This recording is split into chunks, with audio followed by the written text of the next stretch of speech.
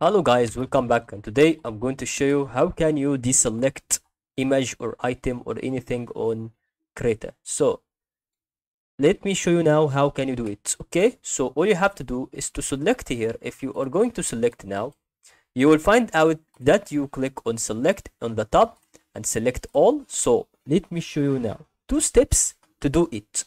Okay, only two steps. The first step that you can do it, if you don't have mouse, you started to go and started to type.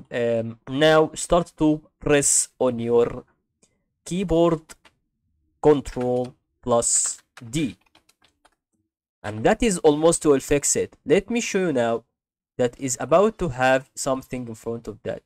Or okay, Shift D, it didn't work. Okay, let's see. Control D or Shift D, it didn't work. So if you are going to see here, the select is about to tell you Control plus Shift plus A.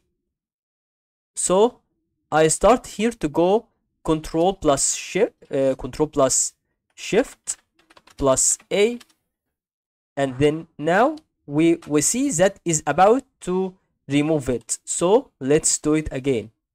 Control plus Shift plus A. And then as you can see, you will do it and this will be removed for that. Thank you for watching.